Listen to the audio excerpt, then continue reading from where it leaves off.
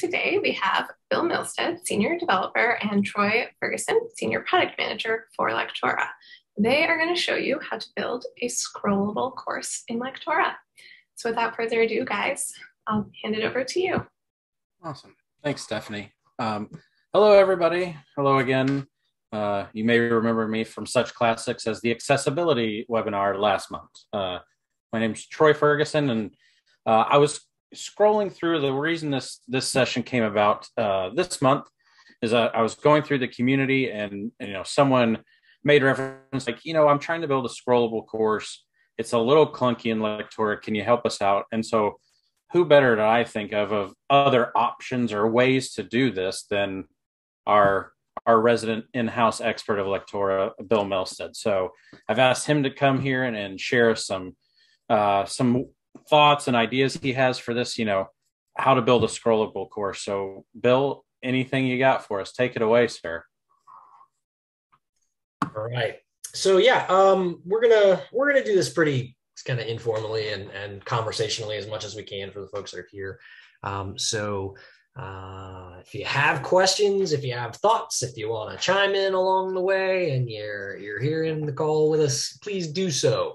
No need to wait to the end. No need to, be formal about it. Let's just make this comfortable and, get you sorted out if you have something you want to chat about as it relates to this, or really, actually, frankly, anything Lectora. As long as we don't deviate too far from at least the initial stream. If it does deviate super far from this kind of initial topic, let's hit that at the end. But either way, we're still good to get you sorted out. So I'm going to show you guys real quickly just a few, I guess, things to think about with creating a vertical scrolling course in Lectora.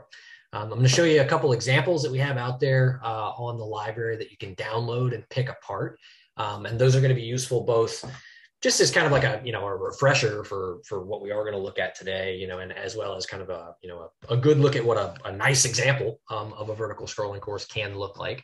But they're also, the ones that I'm going to show you are really great examples to pick apart to see how we put together some features that are in Lectora Desktop that are really kind of especially useful for a vertical scrolling course to help you get some kind of more of a modern web experience with your course authoring. Okay. So I'm going to show you a couple of course examples, and then I'm also going to create a course, a long scrolling page, just a single page from scratch while we're here in the webinar. And I'm going to use our wireframes to do that. So if you're not familiar with what wireframes are, you will be soon enough. Okay. So let's just bonus content. All right. I'm going to share my screen and we're just going to go ahead and get right into it. So you're probably looking at Lectora right now, I'm hoping. Probably seeing a bunch of courses with missing fonts. That's as to be expected. So what I did, I got a brand new machine. I got no fonts on it, got nothing going on with it, haven't cleaned it up. But I did download right before we hopped in here, just like a brand new user like you might, a couple vertical scrolling showcase courses. I left them this way so you can actually see kind of how we're doing a few things in case you're super fresh to Lectora. It's going to teach you something new. If you're not, you understand that it doesn't really matter all that much. But the first one that I've got up here, I've got this gardening showcase course. Okay, this is one of the first vertical scrolling showcase pieces that we really played very much with here with Lectora Desktop.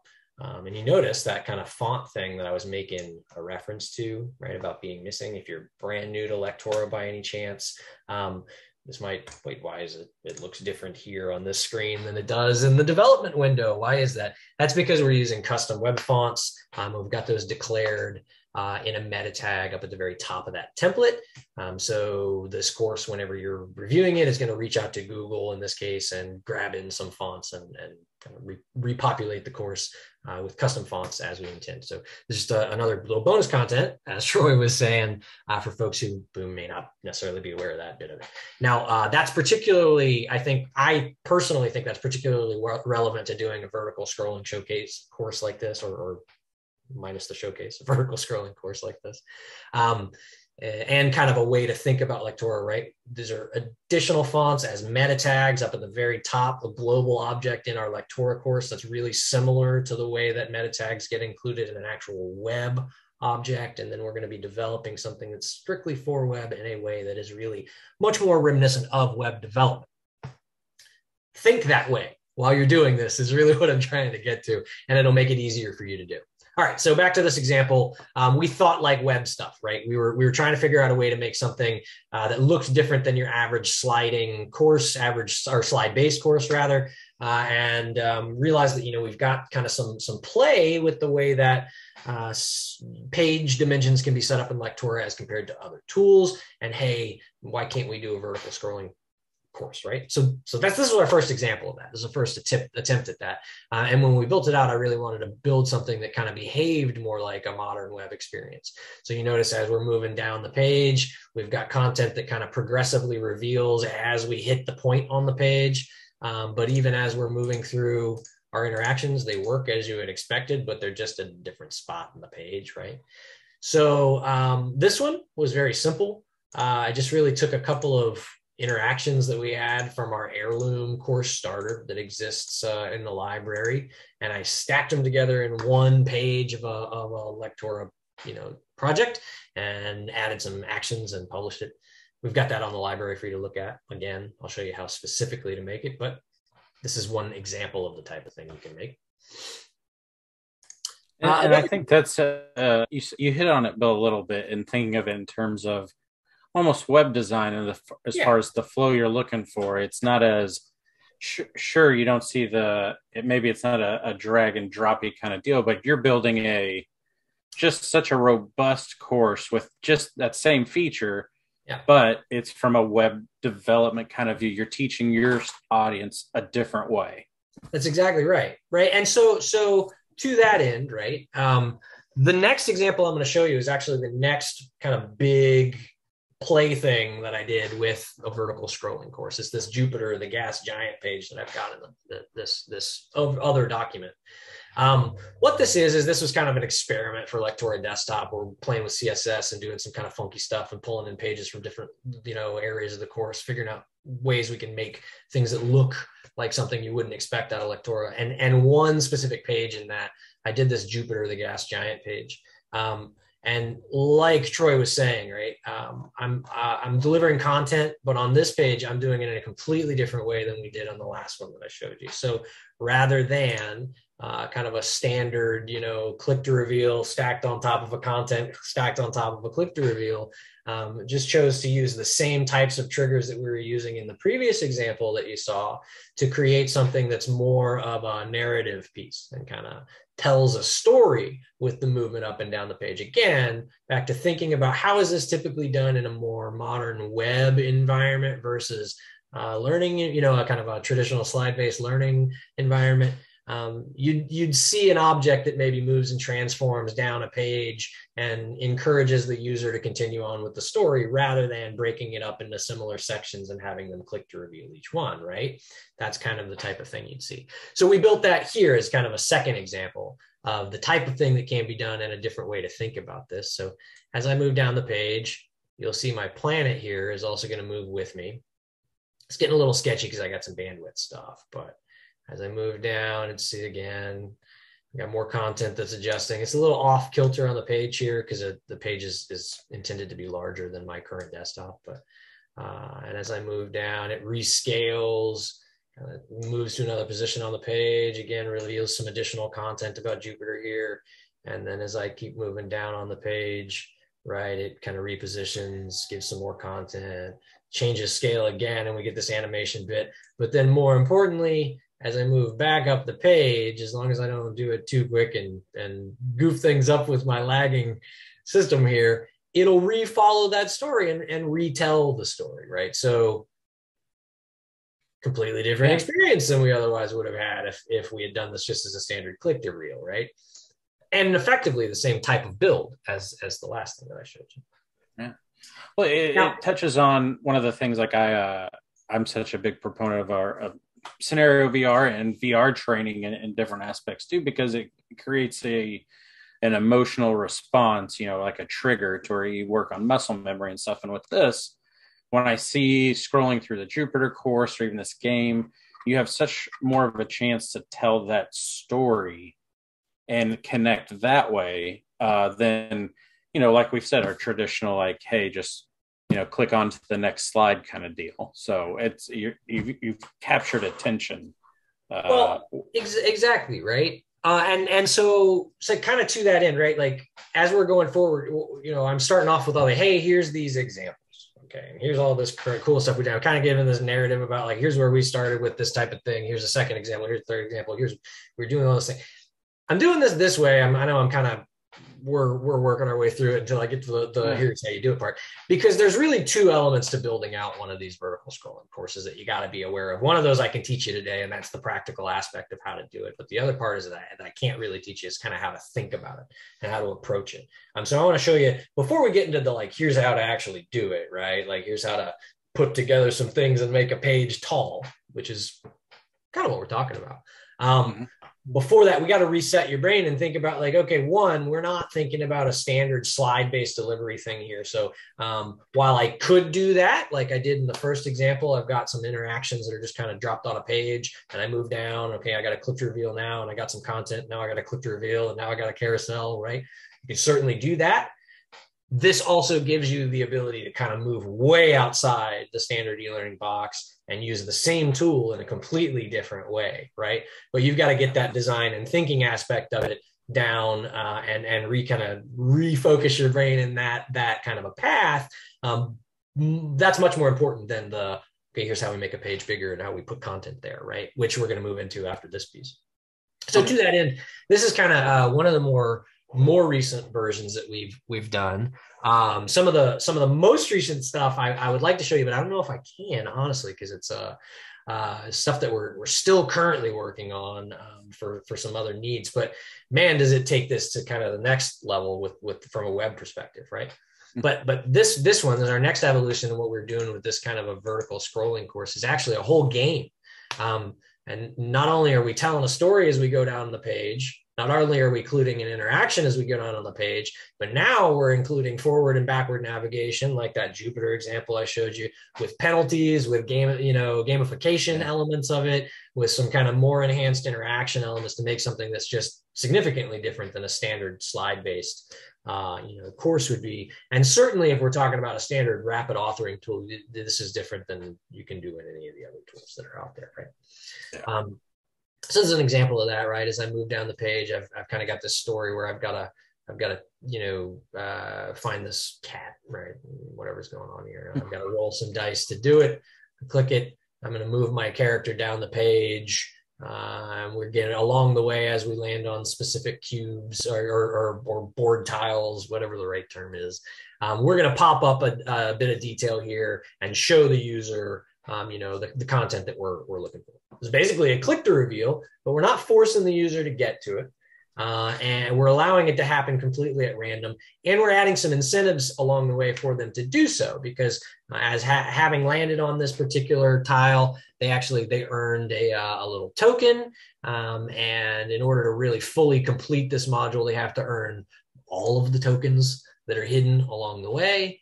And you got some consequences, some pitfalls to keep you from doing that. But we're also timing how quickly users are doing this kind of movement down the page in this long format, and doing stuff with it at the end of it, right? We've got leaderboard values, things like that. So we're kind of creating some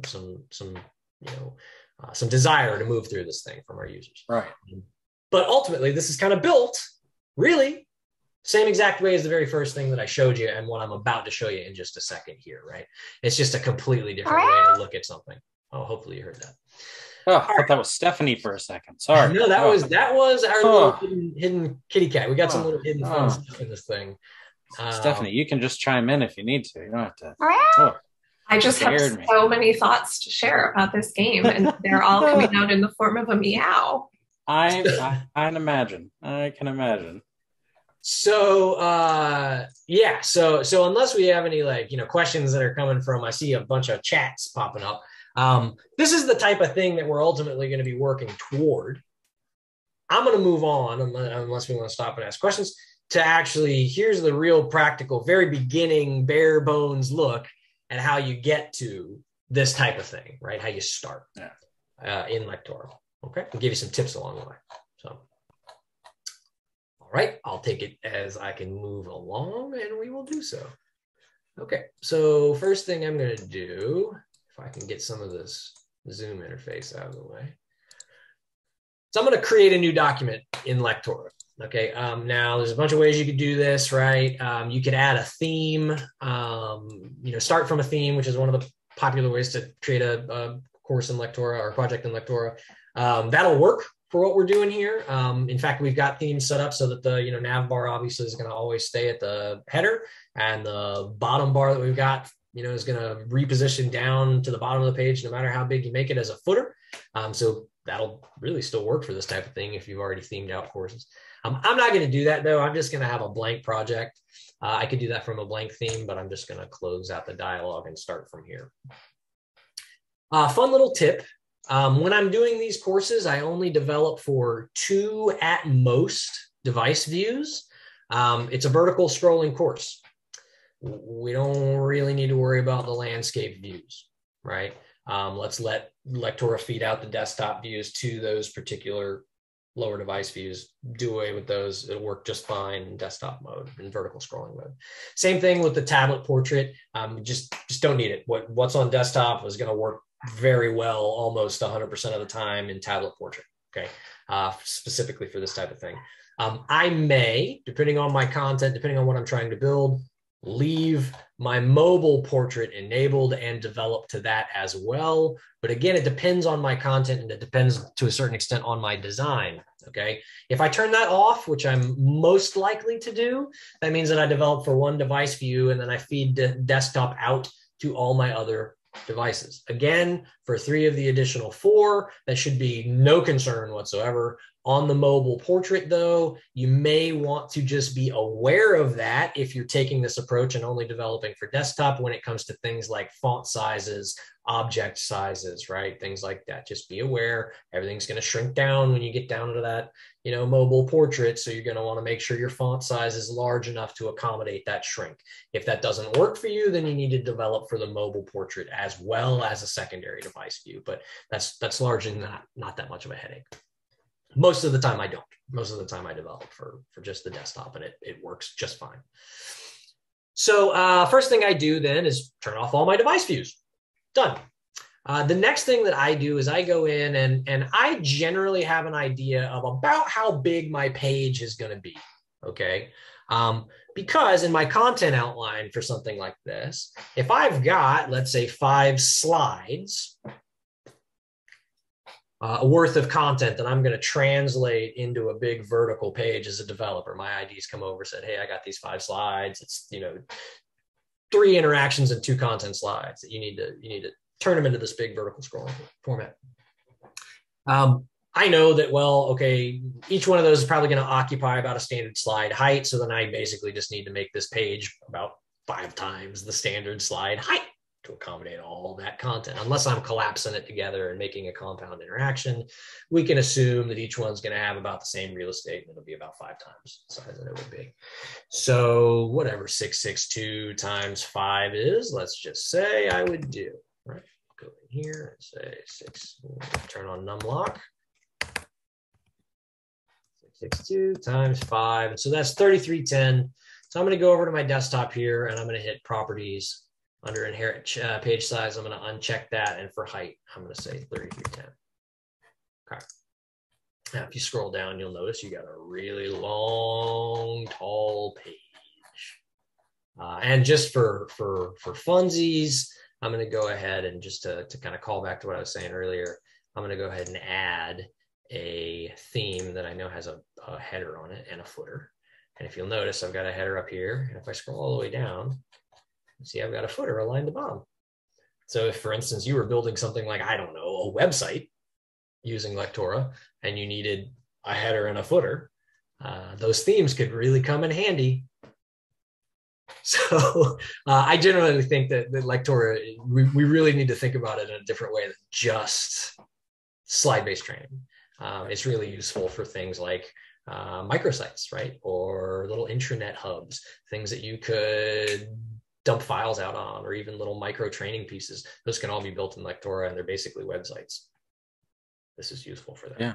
We just did our whole rebrand was done, and instructions, everything was done in Lectora. So it's a practice in what you preach. That's actually the file I was there you go. See? Yeah, I don't know if I can show it or not, but yeah, we built a bunch of our internal. We had a brand hub. We built it in Lectora. You know, it's a functioning website, right? But it's built in Lectora. Same thing. Some of the internal training that we're doing is a bunch of vertical scrolling stuff, but it looks like a fully immersive website in a completely different way than the other training that we've done in the past. And it's just this thing, right?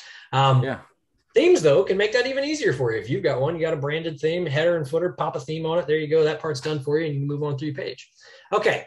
But in this case, I've got a 3,000 pixel some odd page. I need to go ahead and start dropping my content in it. If I'm doing this completely from scratch, that's easy enough, right? Like the first step for me, the way I personally develop, is I would actually go in here and create up zones, right? Where basically I'm just going to create some little buckets for myself, or even drop guides, right? That would be an easier way to do it. But I like having physical markers. So I would go in here and I would, do something like create a 1009 by 662 chunk, right? And give it a background color just so I can see where it is. And then, oops. 662. 0 by 0, right? And then I'm just going to go in and do that a couple times and kind of mark off where my slides would be as kind of landing zones on my page, right? As kind of a work area, if that makes sense, right? So I'm going to slide 1's here, slide 2's here. That's starting totally from scratch. That's how I personally like to do it. And that's assuming no assets, no nothing. It's all coming in the tool. But if you're going to start from like a template or something like a wireframe, for instance, which is actually a really great way to start for these types of things, that's a slightly different process. And there's a few little things we need to be aware of, okay? Now, as I'm saying we need to be aware of them, I will also say that one thing that we're trying to do in the library right now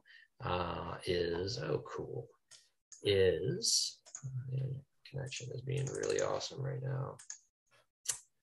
One of the things that we're trying to do in the library right now is actually we're gonna build out some assets that are really specific to developing for a vertical scrolling piece, right? So that some of the things that I'm about to show you, you got to be aware of, you can just ignore. Okay. All right. So getting around that bad gateway there, we're just going to go through here and look for wireframes. I was going to click on it as a category on the tools, so I was trying to do it when I was backing out, but it got goofy on me, so no big deal. No problem. And what I'm going to do here is I'm just going to grab a couple of these wireframes just so we can get started somewhere. Okay. First one, let's just scroll down and grab a little, kind of a click to reveal. Grab this 4-tab click to reveal AWO here. Now I'm going to use AWOs because it'll keep everything in the same page, or rather in the same project rather. But it will create new pages for each of these AWOs that we've dumped out. There's a bunch of ways for some of us laymen, what does AWO stand for? No problem. So if you go, thank you for that.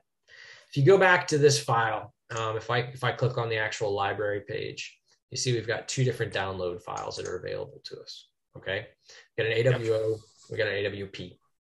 An AWO is a library object.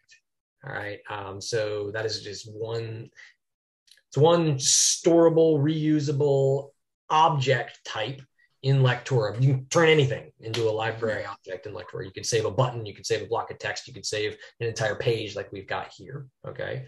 And an AWP is an actual template. They go in different places when you download them. They function differently in the tool when you download them. If you download an AWP, it'll leave you in the same project, but it's either going to inject that if you download an AWO, it's going to leave you in the same project, but it's going to inject that library object into the project. If it's a page, like in this case, it's going to inject a whole page. But if it's an object, it's just going to inject an object. If it's an AWP that you download, it's going to create a whole new document for you. Okay. Start from scratch. So this one that I'm working on is going to go away, and then a new one's going to open up, and I don't want that. I just want to insert this AWO. Okay, perfect. Thank you. So from here, I'm actually just going to keep doing that. I'm going to grab a couple of the files I'm going to work with so we have them all at once, and then we can kind of move forward from there. I want to grab this carousel thing here. Again, I'm going to grab another AWO. Okay. All right. And then I'm going to go over here and I'm going to grab, I don't know, why don't we grab another collector revealer? So let's grab this guy. I've downloaded all of them before. Let's grab this one today. And an AWO, this 8 tab. Okay. So now I've got my 3 interactions that I'm going to play with in this file. That's all we're going to really look at today. There's, again, a bunch of different ways that you can do this. We give you the AWOs as the actual page for wireframes, but you can most certainly create your own library object out of just the objects inside of that page. We give you the page because that's most common to how our users use it. But as we go forward and we start developing some assets that are specific to vertical development, we'll probably give these to you ungrouped from the page so that you have them just as the object itself. And that way, when you inject them from the library, they'll go directly into your project page instead of creating a new one, right? As demand grows for that, we build more of that out. But right now we don't have, so I could make that. I could go and I could say save library object and then dump that in, or I could just go over here and, drag everything from my 4 tab into page 1. Everything's slowly disappearing. And if you notice, I no longer have anything in page, the 4 tab, so I can just delete that. And if I go up to page 1, there we go. Everything's there. Now, the next thing you're going to do is basically the exact same thing as that, but you're going to do it with the next page. Okay. So you're going to go to your next page, grab the content of that, and you're going to drag it up. One little thing to be aware of. The reason why I didn't immediately grab everything and drag it forward like you saw me start to do there is because these actions, these can live inside of this content group. So when you do that, it could potentially make Lectora a little unhappy.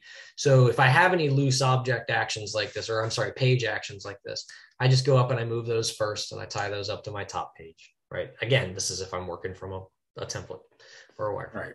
And then I just grab my stuff on the page and do the same thing I did previously. Move it up to the one above it. So now I've got 2 interactions on that page. Okay. It's taking a second. I'm going to delete that carousel page again to keep everything kind of together. But you'll notice that when I go back to my page 1, content's overlapping. Because, again, we're used to developing in slide-based terms. Positioning is relative. So when we're building out these templates, everything's positioned to the slide, 0 to 0. It's positioned based on a slide. It's not relative to where you drag it. It's relative to 0, 0. So what you got to do there, very simple stuff. You just go grab the content that's your second, chunk of content, highlight everything in the file in your Project Explorer and drag it where you want it. Once you get it there, let go and give it a preview, and you're probably pretty good to go. So for instance, if I go over here and check content 1, 2, 3, 4, that all works. Move down my page. Okay, carousel works. And then it's going to be a kind of a repetition of that for my 8 tab interaction that we downloaded as well, right? I'm just going to go down to that page, grab the content from it. I'm going to drag it into page 1, move it down, kind of repeat that until I'm done. Cool part about using wireframes is that, the design is largely stripped. So you can get the interaction and the kind of basic elements chunked out for you so that you can start custom completely from scratch, but without really having to start custom completely from scratch. And then go in and just restyle this stuff. And really, that's truthfully how I do a lot of these types of things. I'll start from a wireframe, drag everything over, reposition and move things. And then I start going in and styling, right? So I'm going to change my button styles to match whatever my brand theme is, get that kind of laid out nicely. From here, it becomes kind of thinking about the file differently, right? Because again, making a long page and dragging over templates and repositioning them is a no-brainer. Everybody can do that. It's very easy to do. It's kind of a simple thing. And as long as the template is happy with where you're putting it, then it's not a lot you got to think about. But the design end of it, again, back to kind of that first bit of it, becomes important here again. How are you going to segment out your chunks of content so that it doesn't end up looking like this does right now, where we've just content, right? How do you reveal that content? How do you get your user moving through it? A lot of that is design decision. So simple little things in these vertical scrolling courses go a really long way. Going in and doing something as simple as just adding, a content background behind, your individual sections of your course, and using just a shape with a light tone. Maybe your background of your course is white, and then your content block, background that you've added in here is 10% gray, right? Like just very minimal difference between background color, but creating that distinction between sections on the page goes a really long way to kind of increasing the design experience, right? Mm-hmm. So if I look at this, right, again, not well positioned because I just kind of blindly did it, but and it's the same color as my background card, but you get the idea. Creating kind of a distinct areas on the page becomes pretty important when you're doing these types of things, right? And is really what can make or break the difference between a really nice looking course that kind of carries this style forward and does things well, or just a clunky long page that has a bunch of stuff tacked on it for no reason, right? Right. And I think, there's a comment in the chat from George, and George, I agree with you. I think we're almost there though, from what Bill is showing us here with the different wireframes, where you can kind of build them separate. And then, you could already have each of these things built separately, fully functioning, and then do your copy and move over. But we agree, stacking right there does create a little bit of a, not even a headache, but just a nice to have for sure. So it's a good point, and make sure to take it back to the development team, because that seems like that's something that both Bill and I agree with. So no, great comment. Now, so another thing that I tend to like to do with this type of stuff is just a quick little tip, right? So, back to thinking about this example where we had this progressively revealing content as we go. Mm-hmm. Well, that is just a matter of how you play with visibility and and show actions, really, is all it is. But it goes in, it's huge impact in these types of courses, okay? So the way that I would do something like that, right? I've got this BG card thing here. I got these carousel bits. If I wanted it so that, this interaction wasn't there until I until I scrolled down the page some. I would basically go about that. I'm not going to go through the entire thing here. I'm just going to talk through part of it, and then I'm going to show you one little interaction. I basically just go through the process of adding a couple actions to a couple different objects and initially hiding the things that I wanted to initially hide, just like you normally do in Lectora. It's just standard development stuff, right? So like in this particular case, I've got this button, this background, right? I would just go over here and I would set them to be initially hidden. Same thing with this content. I'm going to set that to be initially hidden, so that when I view my page, right, scroll down, there's nothing there. But what I want to have happen is that when I scroll past this button, I want this to pop up, to show up, right? What I do then is I just need to go in on my buttons or any trigger, or any object rather, not trigger, and add an action to it in Lectora.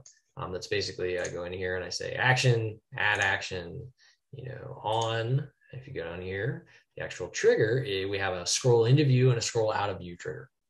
They do is exactly what it sounds like. So in this particular case, when I scroll that button up and off the screen, so out of view, right, scroll out of view, I want to just go in and do the stuff that I normally do in an interaction. I want to show And then I want to pick my object, right? And so in that particular case, I think it's like card background is my main object. Yeah, so BG card. Okay.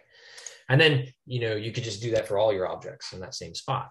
Or fun tip stuff. What I tend to like to do, I tend to like to have the target object. I tend to like to have the action to show the initial object on scroll be on one object, and then all my subsequent actions to show my other objects be tied to the actual object I initially show, right? So instead of putting on my on scroll out show, 5 other things on this one button, I'm just going to put that on the BG card. And on BG card here, I'm going to add some additional actions that would be like, on show these things, right? Depending on how my object's set up. That's just like that's how you get that nice kind of easy in transition. It's that. No, it's not that. That's more for development, kind of ease of use, right? So One of the challenges that I find is that like when I'm going through here, I know like these are my objects that I'm really dealing with their visibility, okay? But I've got all of their actions tied to an object way up here, right on the page when you're dealing with these vertical things. So I tend to like to just limit that down to one action on this object that's going to be hard to find, and then add all my objects, more closely tied to what I'm actually trying to affect. That's just a personal preference. This is like a tip thing for you. Another one of those, by the way, I had referenced that the themes, right? They've got that kind of anchor to bottom thing going on, and you can see here I've got this. What is this object? Well, what this is something that we put in off screen that works on lower device views for most likely it's that 4-tab click to reveal, right? But it's way down at the bottom of the page already. That's because it's offset from bottom, right? Its setting is tied to that. So that we do that because then when we're designing for mobile portrait, that commonly extends down the page quite a lot, right? So in a standard slide authoring and situation, you want to have that checked off so that when you move over to portrait and you move things around, this thing will automatically move for you. But in this environment, that can be a little tricky. So some of the templates that we have in the library, just letting you know, and we're working for how to address this going forward as well to make some stuff that's really catered toward this. Certain library templates are difficult with this type of thing. Okay, so like these expert opinions. When you download these, these character-based things that are down at the bottom, they're anchored to the bottom. They're offset from bottom so that we can get a nice alignment in the other device views. But when you put them in this type of a file, often those characters are going to move down the page on the long page. So one real fun tip with that, okay, that actually works quite well is when you do your initial download, you do your AWO, before you drag the interaction file, into your long page, just go in and kind of double check and then turn some of these off, right? So like offset from bottom on all 4 of these. If I go in and I turn those off, now when I drag those characters, and I'm just going to drag those to kind of save some bandwidth here, or some speed. When I drag those characters into my interaction, now they're not going to be anchored to the bottom like they were previously. They would have shot straight down, but now they're going to be tied more closely to the top, which is where you're going to expect to find them, and you can grab them and drag them down. So just as kind of a workflow thing, right? If you're using template library asset or library asset library templates, there it is. And you download one, you put it into your long scrolling page, and you notice, wow, something's moving. Why is this thing moving? Go back to the original template and double check that offset from bottom isn't checked for slide-based delivery. And if it is, uncheck it and then bring it back over. Awesome. Or uncheck it from the page one and then move it back where you want it, and then don't worry about it. But that's what happened. It's kind of a heads up. So that's why I tend to try to do that up front. I'll go check my file before I drag anything over. If I see something funky, say, okay, not funky, but set up that like what we're talking about, right? It's clearly device views that I'm not using. I uncheck that, and then move it up, and I'm good to go. All right. But really, right? Like, so that's it. I mean, I know it's not a whole lot of building here necessarily that I'm showing you, but that's because from a build standpoint, there just isn't a whole lot to it. Yeah. It really is. It's exactly the Lectora authoring that you're used to. All the same, action groups, targeting content. I mean, it's all the exact same thing. You're just changing your format. And there's a couple little things to consider. Design is frankly the most important thing. The build is simple enough that anybody can do it. The build, the only few things you really need to be aware of are whether or not you need to be concerned with mobile portrait. B, that you do got to move objects down the page when you move them into the page. That's expected behavior right now. That may or may not change as we going forward. I know we're looking into it at least. Yeah. Then that little funky thing about the offsetting with templates, right? But other than that, it's a very straightforward kind of a practical thing to do in Lectora.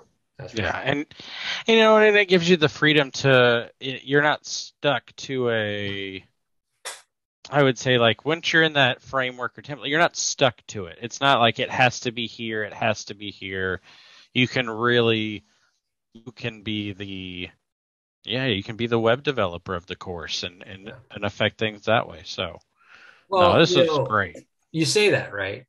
And if we've got, I know we only have 14 people, 15, something like that. We got a fairly shallow call today, right? If we've got any developer folks out there, or especially folks who kind of meet that description and are not super duper familiar with Lectora, the Lectora is kind of begging for those folks to a certain extent. That's not what it's primarily aimed at, but those folks can do an awful lot with this type of a format, right? So keep in mind, there's scripting options that are available in Lectora that aren't or certainly aren't as easily accessible elsewhere. There's also XAPI power in Lectora, the desktop, that is not accessible elsewhere. And so those things, if you've got that type of skill set and that type of thinking, and then now you got flexibility in your course format, you can see there's a lot of power. There's a whole lot of power to be had there. But it just kind of comes down to creativity or your design, right? Yeah. Well, and even this gives someone like a learning administrator like myself, I can still utilize the templates and stuff that I need to. Yeah. And then just drag and drop them in like I'm used to, and with a couple of clicks, then as a learning administrator, I don't have to worry about really doing like the what would you call it, the coding of the, some people reference it to it, the coding of the course. I can really express my creativity and focus on that part of it. Absolutely. So Absolutely. Monique, I agree with you. I said during my first one here, being a customer of eLearning Brothers for 10 or 12 years. Yeah, the first person, I'll show you something cool. The first person, when I got into eLearning, going from a field role and stuff, the first tool she taught me to make eLearning with was Lectora. This is 10 or 11 years ago, and I still have the little Buddha she gave me and stuff for just such, that thing of, hey, this takes a little bit and stuff. And I'll be honest, yeah, hadn't used Lectora in so long, but then I kept, before I even started working here, I started touching base in it because I started becoming I set up an RLP instance for a former employer, made digital content, really used Bill's templates a lot. But I kept thinking, what is the next level of where I can take this to? And, I still had that little hesitancy about getting back into Lectora, but when I did, it's stuff like this where it's as easy as you think it can be. It's just a matter of knowing where it is. You can still it's simple as just navigating where some things are, but then you can make a Jupyter course that, I don't think I can make anywhere of the other tools that I've used before. So it can be, Monique, it can be overwhelming. But what it is that initial little burst is just, there are so many possibilities that you just came open to that you weren't open to before. And I think it's the overwhelming maybiness of a plethora of riches or options that you can use. I keep thinking of like other movie quotes that I could get into, like the arc that you can look at and stuff, and maybe it's the Ark of the Covenant, Indiana Jones. kind of vision of it where it's just so bright and overwhelming. And yeah, as long as you're not one of those German Nazis, you're okay. Yeah.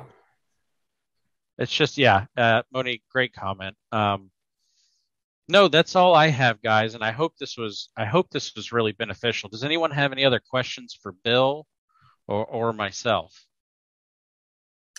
And yeah, I mean, we've got some additional time left here. So one of the things we tend to do is those don't have to be particularly about what we were talking about today. So if you do have kind of a burning Lectora question, kind of end of these sessions is really particularly great for those because you get a captive audience. So why not throw it out there?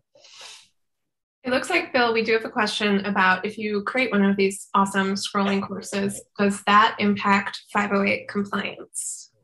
So you can certainly build an accessible course that is long and scrolling, right? So if you think about a web page, we got accessible web pages, and we have accessible interactive web pages. So a lot of that comes down to how you're handling your design and what types of interactions you put on the page, things like that. To make some of that actually, I don't know if easier is the right word, because it certainly is easier, but it's not the important part about it. I guess to make that more solid, even, I guess I'd say, I don't know. I know maybe Troy, you can talk about this. We've got a set focus action, right? Well, then, as you go through it, it kind of acts like to me, it flows in a more logical pattern, like reading down the pages and stuff. And even with a screen reader, maybe you're not as many action button things as you are, like it's focusing and navigating you through the page.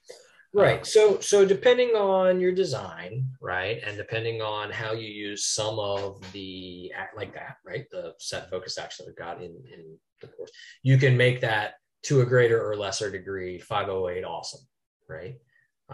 Certainly doable, certainly easy to do, and in fact, you can get something that's probably a pretty darn great reading experience, really. If I'm not super mistaken, but it just comes down to your design. And build. You could always build. Monique, I think the answer to your question, it doesn't hurt it at all. It's still the same. Yeah. You're still building the same course. It doesn't hamper it at all. Yeah. All right. Okay, we're light on questions, it looks like. That's fine. Yeah, it looks like, Bill, you just explained everything too well. As always. Clearly.